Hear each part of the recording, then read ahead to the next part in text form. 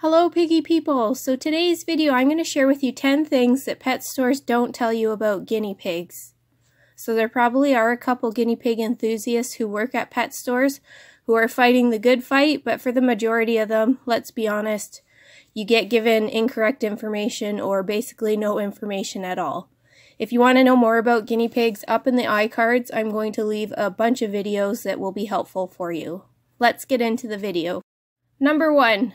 They don't tell you that guinea pigs should always be in pairs or more, and some pet stores even go as far as saying that males can't be in pairs or more, which is both very false. They're all social creatures and all absolutely thrive with the same-sex pairs. Number 2, they don't let you know that basically all the cages on their shelves that they're trying to sell you suck. They're way too small, so look into Midwest habitats or get creative and build your own. Do not waste your money on a pet store cage unless you're going to use it for a travel cage or a recovery cage.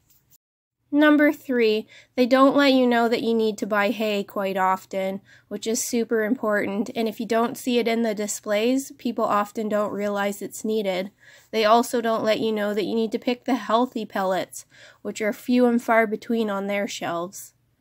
Number 4, they don't tell you that 95% of the treats that they're selling geared towards guinea pigs are actually completely unsuitable. Who sees those yogurt drops with guinea pigs' faces on them?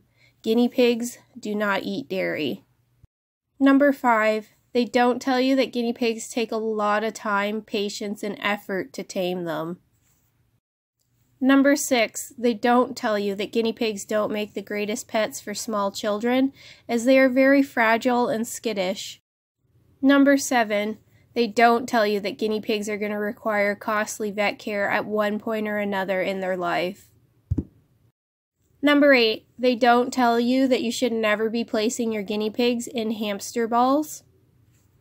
Number 9, they don't tell you that even though wheels have pictures of guinea pigs on them, they're absolutely not safe for guinea pigs and should never be used. Number 10, they don't tell you that the baby guinea pigs they're selling come from bad breeding situations and that if you purchase them, you're just making it okay. Do you guys have any more to add? Feel free to comment down below things you have been told that are crazy, things you haven't been told from the pet store. Leave them down below and let's share.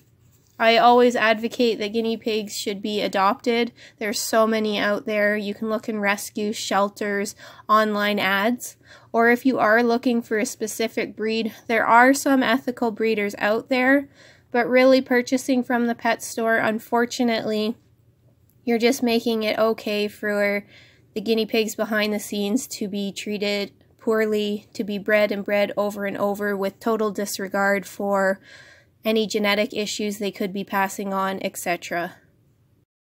If you like watching guinea pig videos, learning how to care for us, seeing product hauls or reviews, or really anything else guinea pig, please subscribe and make sure you hit that notification bell so you never miss a video.